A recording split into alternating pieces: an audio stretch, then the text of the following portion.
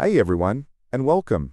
Today we're tackling a hard Leetcode problem called maximum frequency of an element after performing operations 2. It sounds intimidating, but we're going to break it down step by step until the logic becomes clear. Let's get started. So here's the task. We're given a list of numbers, an integer k, and another integer called num operations. Our goal is to make as many elements in the list equal to each other as we can. We want to maximize the frequency of a single number. So what are the rules? We have a budget of operations. For each operation, we must pick a unique position in the array. We can't operate on the same index twice. Then, we can change the number at that position by adding or subtracting any value up to k. Let's walk through an example. Imagine our numbers are 1, 4, and 5. K is 1, and we get 2 operations. A good starting question is, what number should we even try to create? Let's try to make everything a 4. Can we change the 1 into a 4? Well, that would require adding 3, but k is only 1, so that's not allowed. How about the 5? We can change 5 to 4 by subtracting 1. That's within our allowed range, and it uses up one of our 2 operations. The 4 that's already there costs us nothing. So we can end up with the list 1, 4, 4, achieving a frequency of 2 for the number 4. This seems like a good result. This leads us to the biggest challenge in the problem. What number should we target? There are infinite possibilities. We could try to make everything a 7, or 100, or -50. We can't possibly check them all. There has to be a more intelligent way to pick our targets. And here's the key insight. The best target value isn't going to be some random number. It's going to be closely related to the numbers already in our list. Think about it. A target is only useful if it's within k distance of at least one of our numbers. This suggests that the best targets are either the numbers we already have, or those numbers pushed to their absolute limits, which would be plus or minus k. These are our candidate targets or modes, as the editorial calls them. So here's our game plan. First, we'll sort the input array. This is a classic first step that often simplifies counting problems. Second, we'll create our list of all plausible candidate targets. Then, we'll loop through every single one of these candidates. For each one, we'll figure out the maximum frequency we could get, if that was our goal number. Finally, we just keep track of the best result we see along the way. Okay, so how do we calculate the frequency for one specific target? Let's call it t. It's a 4-step process. First, we count the total potential. How many numbers in our list are even in the right ballpark? Meaning, within k distance of t. Next, we count the freebies. These are the numbers that are already equal to t, and don't cost us any operations. The number of operations we'd need is the potential count minus the freebie count. We compare that to our budget num operations and take the smaller value. That's how many we can actually change. The total frequency for this target t is just the freebies plus the new ones we can afford to create.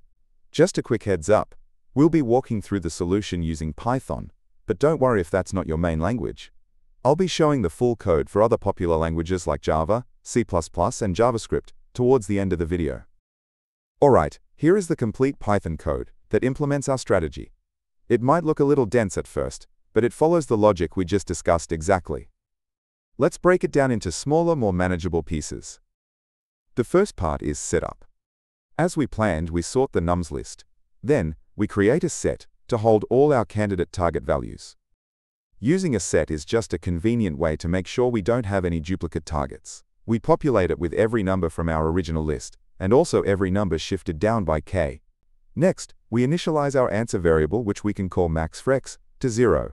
The main part of our code is a loop that iterates through every candidate target we just generated. For each target, we'll run our calculation, and at the end of each loop, we'll update our maxFreq with the highest value seen so far. Now for the clever part. Inside the loop, how do we efficiently count the numbers that are changeable? Since our nums list is sorted, all the numbers that can be turned into our target will form a continuous block. We can find the start and end of this block using binary search. The bisect left function finds the beginning of the range, and bisect right finds the end. The difference between these two positions gives us our total potential count. We do the exact same binary search trick again, but this time to find the free count, the numbers that are already equal to our target. After that, the math is simple.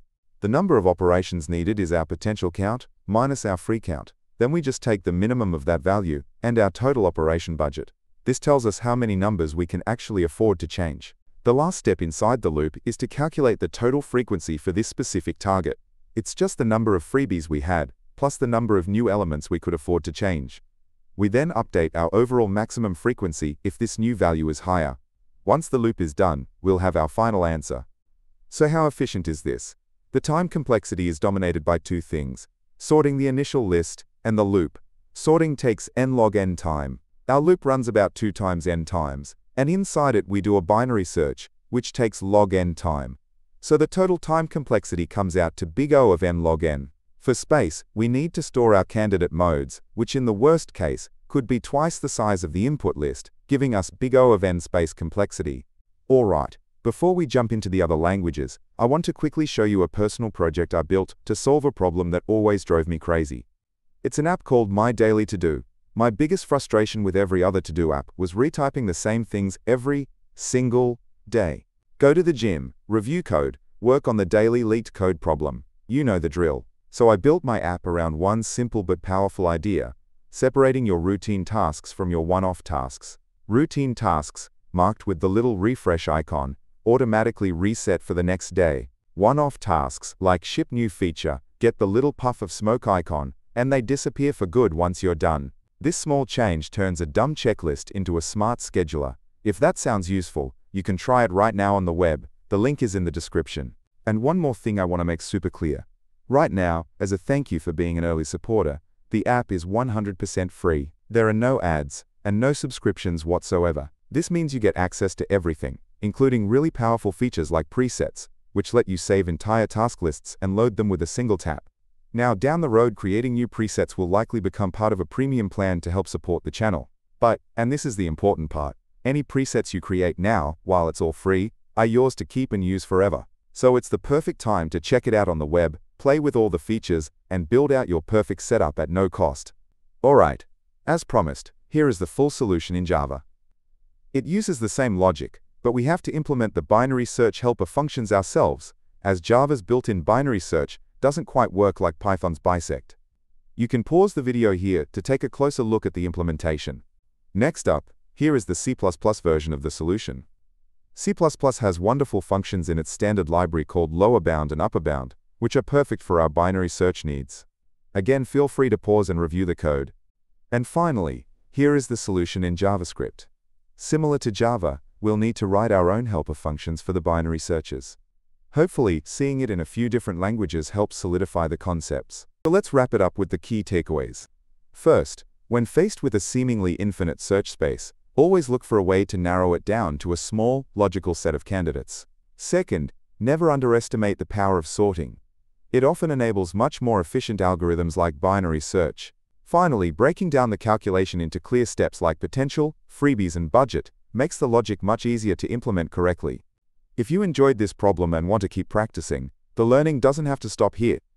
I've organized all my video solutions into handy playlists.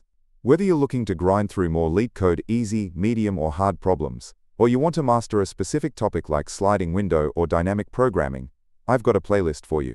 It's the perfect way to focus your study sessions. Go to the Playlist tab and find a playlist that fits your goals. Also, if you're looking for even more Leetcode problems beyond the daily challenge, I've started a second channel called Leetcode Unlocked.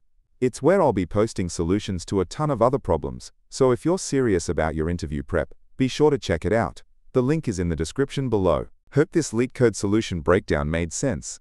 If it helped, give that like button a click, maybe subscribe for more, or drop a comment if you have questions. Make sure to turn on the notification bell so you know straight away when I upload a video, because I upload videos daily. This channel doesn't make any money from sponsorships or ads yet, so if you're feeling generous, there's always the Boba Fund. Keep coding and I'll catch you in the next one.